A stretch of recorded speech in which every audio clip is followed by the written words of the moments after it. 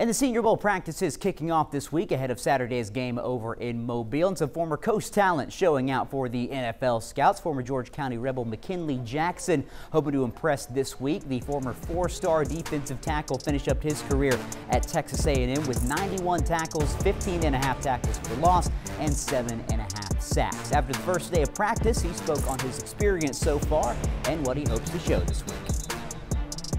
Watching this game, seeing some of the greats come in, play the game, and come with his father's footsteps, maybe even be better than them. So, I'm just taking every moment in, but it's really competing and trying to be the best version of me out here.